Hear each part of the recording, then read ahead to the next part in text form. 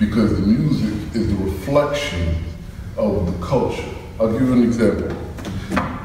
Well, I grew up in Brooklyn, New York, so I'm of the hip hop generation.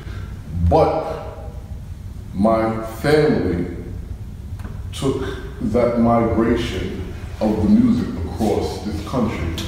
So I'm a descendant of the blues. First of all, hip hop is the great-grandchild of the blues, maybe the great-great-grandchild, we can say. Representing my region with blues, this song has a sample feel, but it's original.